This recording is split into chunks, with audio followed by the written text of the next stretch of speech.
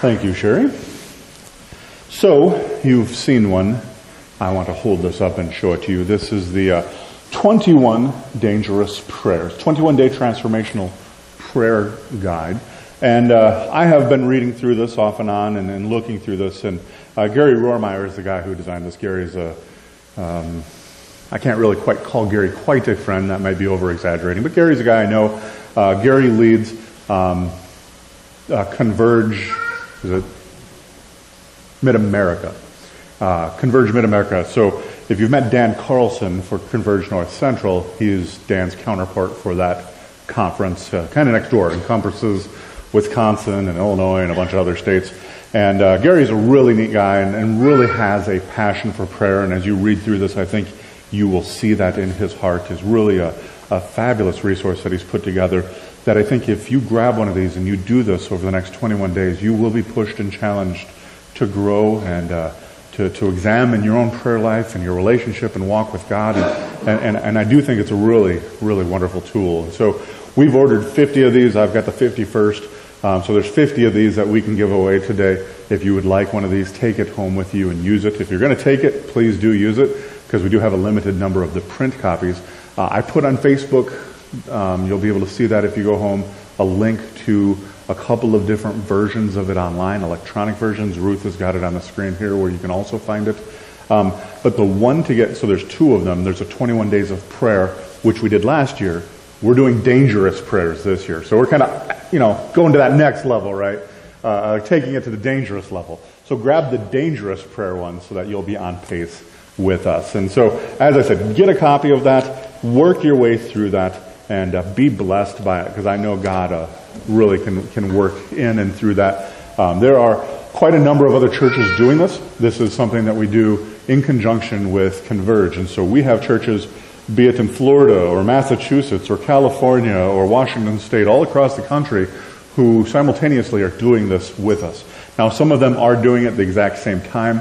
Some of them will be doing it maybe next month or whatever. But it's a great chance for us as churches to kind of have some unity and bonding together along with that. And so I would challenge you, get a copy, be part of it, see what God does. I'm looking forward to how this will kick us off for this year. And as we work through those prayer journals, as I said, we're going to be focusing in on, we're going to be honing our prayer lives, and we'll have a corresponding sermon series to go along with that. And so today, just to kick it off, I'm going to talk about, well, what is dangerous prayer, right? I mentioned dangerous prayer, but what exactly is dangerous prayer? And if you'd like to follow along, I'm going to be pretty much exclusively in Genesis. Starting off with Genesis 32, I'm going to read you a big chunk of Genesis 32, 22 through 32. If you don't know where Genesis is, very first book of the Bible. The word Genesis simply means beginnings. It's first. It's the first place in your Bible. So if you open up your Bibles, there are some in the chairs. You feel free to use an electronic device. If you've got it on a phone or a tablet or something that you brought with you, you can look it up. But it'll be Genesis 32. 32 is the big number, and then 22 is the small number. Genesis 32, 22 through 32. And I will read that, and we will throw it on the screen here for you to follow along as well. And so let me, oops, what's that? Oh, yes. Are we doing Children's Church today? I'm sorry, I got ahead of myself. Yes. I'm sorry. That's a good question. Thank you. A valid question. Why don't we send the kids out as they excited are ready to go? They're like, man, I don't want to be here for dangerous prayer. Especially JoJo. He was shot out of a cannon this morning. Sorry, kids. We do have Children's Church if you're not familiar with it. It's an age-appropriate lesson for our students, and the Lanes and the Swansons guide our children through that and do a wonderful job and are a blessing to have doing that. And so we're thankful. And I guess Jackie's a Johnson, but technically related to the Lanes, so we'll include the Johnsons too. But so back to what I was saying, we're going to be in Genesis 32, and you're welcome to use an electronic device. I'm going to read it. You'll see it on the screen as well. Starting in 22 in Genesis 32, it says, that same night, Jacob is who we're talking about here. That same night, he arose and took his 2 wives and his 2 female servants and his 11 children, and he crossed the ford of the Jabbok. He took them and he sent them across the stream and everything else that he had. And Jacob was left alone. And a man wrestled with him until the breaking of day. When the man saw that he did not prevail against Jacob, he touched his hip socket, and Jacob's hip was put out of joint as he wrestled with him. Then he said, "Let me go, for the day has broken." But Jacob said, "I will not let you go unless you bless me." And he said to him, "What is your name?" And he said, "Jacob." Then he said, "You shall no longer be called Jacob, but Israel, for you have striven with God and with men and have prevailed." Then Jacob asked him, "Please tell me your name." But he said, "Why is it that you ask my name?" And there he blessed him. So Jacob called the name of the place Peniel, saying, "For I have seen God face to face, and yet my life has been delivered." The sun rose upon him, and he passed Penuel, limping because of his hip. Therefore to this day the people of Israel do not eat the sinew of the thigh that is on the hip socket, because he touched the socket of Jacob's hip on the sinew of the thigh. Well, let me tell you a little bit about Jacob. Many of you know him, but let me give you some background on him anyhow. Humanly speaking, few of us would have chosen Jacob for some sort of great honor. Because, you see, Jacob had spent a great deal of his life deceiving others, cheating others to get his way. Jacob had preyed on his brother Esau. They were twins. He had preyed on his brother Esau, preyed on his weakness to steal his brother's birthright. We saw that in chapter 25. He also conspired with his mother to deceive his father along the way in chapter 27. And then on top of that, he didn't turn the other cheek when kind of a little play happened on him, when his good old Uncle Laban had cheated him. And that was back in chapter 30. Throughout his life, Jacob displays a disturbing tendency to rely upon himself instead of upon the Lord's presence and power. In fact, his very name, the name of Jacob, means deceiver. Right? Yeah, Dad, thanks for that. If you've named your kid Jacob, I apologize. It means deceiver, right?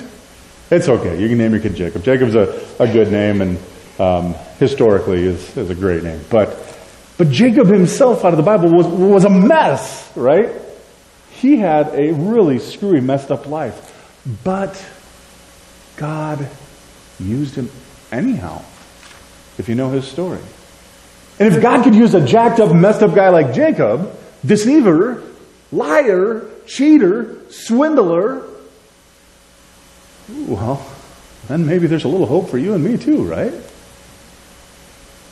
Now, this part of the story, this is a pivotal moment in Jacob's life as he returns back home to the promised land.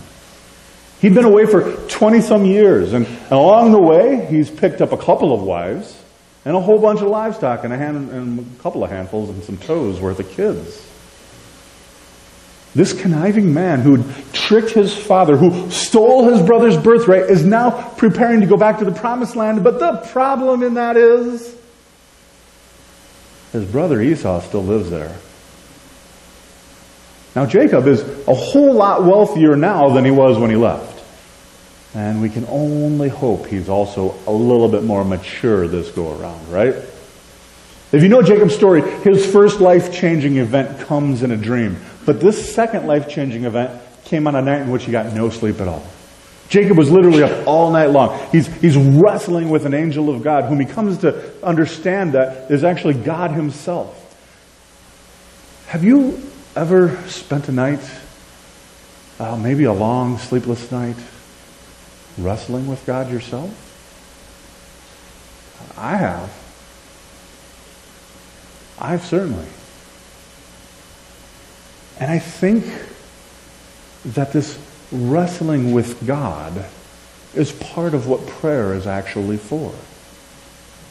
Now, while you and I might not get to actually physically wrestle with God, we certainly can and should do so in prayer.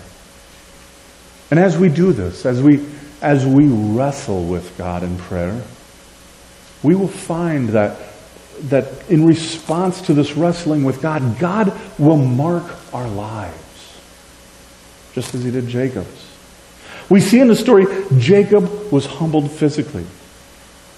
But he was also reminded that he was changed spiritually by God in this process. Now, in my experience, I think a lot of times people are a little uncomfortable, frankly, to bring their real feelings to God. They're afraid to be honest and transparent with God. It is okay to pray for things that you want. It's okay to pray that God would bless you. That's a good thing. It's even okay to ask God to forgive you and to heal you and to protect you and to pray to God to provide for you. But can you really pray to God and tell Him that you're angry at Him? That you're dissatisfied? That you're disappointed?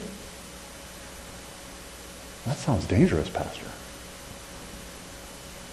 I can't pray like that, can I? Yes, you can. And you should, in fact. Jacob was desperate for God. His scheming 20 years earlier had left his brother in a murderous mood, and he had 20 years to think about this. So you can imagine something festering for 20 years between brothers can get ugly pretty fast, right? And now Jacob is returning back to the homeland to find who knows what.